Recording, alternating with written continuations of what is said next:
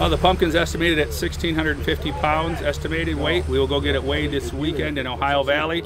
Try to win $5,000 first prize. The pumpkin's like 97 days old, was growing 40 pounds, 46 pounds a day at its peak, and eating about 75 gallons of water a day. Tons of organic mycorrhizas and all kinds of organic goodies went into this pumpkin. Clementz has grown giant pumpkins before, and he's an avid gardener. His garden's biggest pumpkin was less than 1,000 pounds before. This monster is actually engineered from a squash, a gourd, and a pumpkin. Every giant pumpkin he grows gets a name. This one is named after his 5-month-old grandson, Jackson Reed. So what's the danger in trying to move this? The danger of trying to move it is if it splits or has a hole in it, it's disqualified at the contest.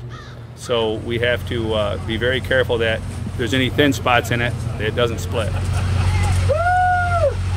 Adrenaline, baby! That's what it's all about. This is like Christmas for a kid. The pumpkin weighed in at a little under 1,450 pounds, and it took 8th at the competition out of 39 and ranks 50th in the world. Ohio Valley, here they come! This is Jagielo with the Tri-County Times.